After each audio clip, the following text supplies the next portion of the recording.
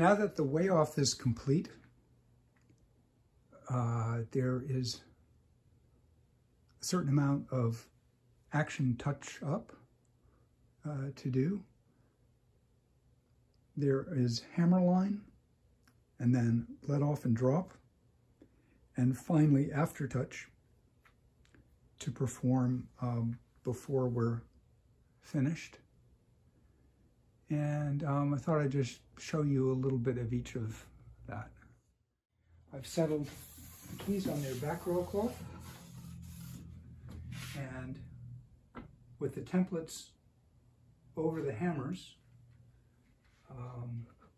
I can settle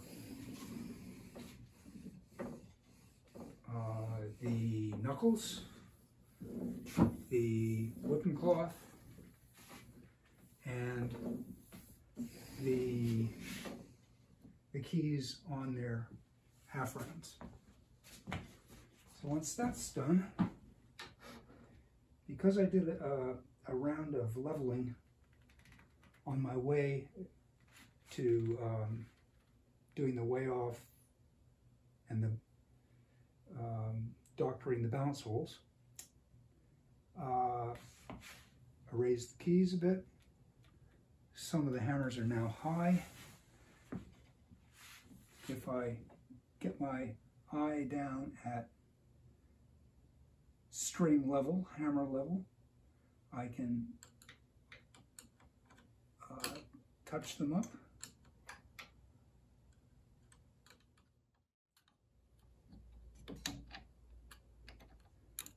These are quite low.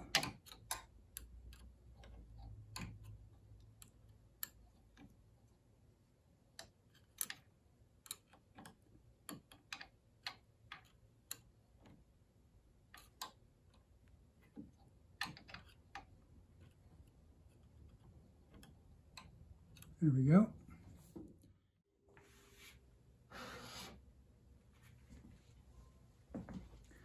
The hammer line is done. Now we're going to do let off and drop. First I go up to strike, because there's a little seesaw effect. Use my gauge keys, part of which are thickness gauges. So the thinnest white one is about 1/16 of an inch for high treble, and the thickest is about 1/8 of an inch for the bass, and we're set up to do let off and drop for the entire action.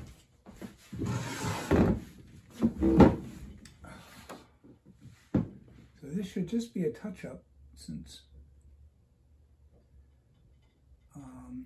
really the changes in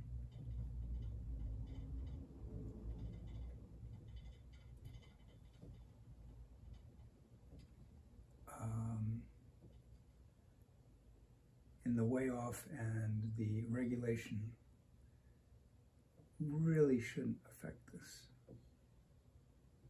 much, if at all.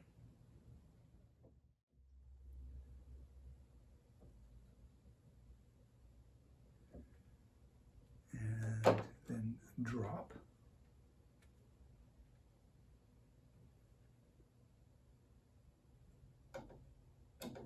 Drop is affected by it to a certain degree.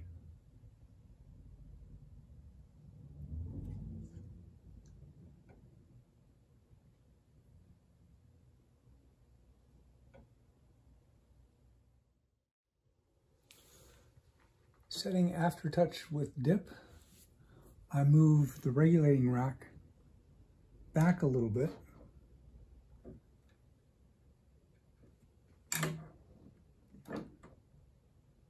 So that I can eyeball,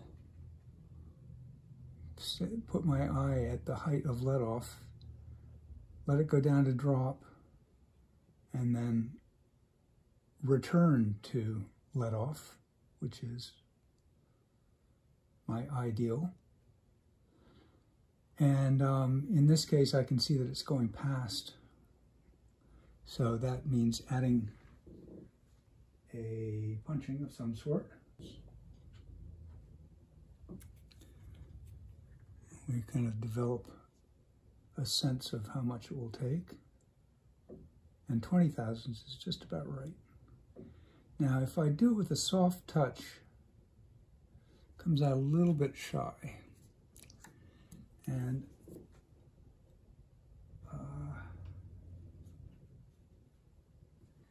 so I'm going to see if I like 15 thousandths better, which I do. I want it to be comfortable. Another test of this is to put it through its pace, and then there's a little bit of play in the jack. I don't want it jammed against the repetition lever. And so it's well clear of the knuckle. And that's another thing to check from the side, but I can feel that it is. Okay, so let's see. Probably I'll go through and do the naturals first and then the sharps, but I'm just going to check this one, which had been a sample before, and I would say it's right on the money. And because of the 17 millimeter knuckle to hammer center, that means that we need either a shorter blow distance, which I don't want to have, or a deeper dip, which I'm opting for. And the deeper dip has limitations. And the main limitation is found in the sharps, which I do not want to be above ½ inch in height. And these are just a little below ½ inch, maybe a 64th below. And I don't want them buried between their neighboring naturals at full dip, which they are not. One of the things I could have done was move the capstans back just a little. And if we were opting for new weapons, which would be in the interest of this action to a degree. There's verdigris in the weapon flanges. That has been treated, but it's there. So if we had new weapons, I could choose where the heel was and make a very slight change of heel position and capstan position, which would make the hammer effectively heavier and the hammer rise relative to the dip a little bit more. You get in a rhythm, and this goes really quite quickly. And this is actually, I'm going to put a white punching in here. In my sampling, I determined what approximately could be under all the punchings, with leaving them just a little bit deep, which it seems to have worked out just right for that.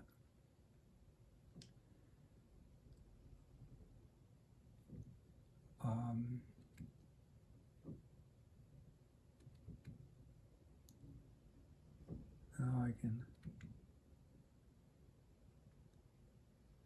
okay, let's see, do I really like that? Looks like this one could be a little bit, that's a little bit, take a green out, put a white in.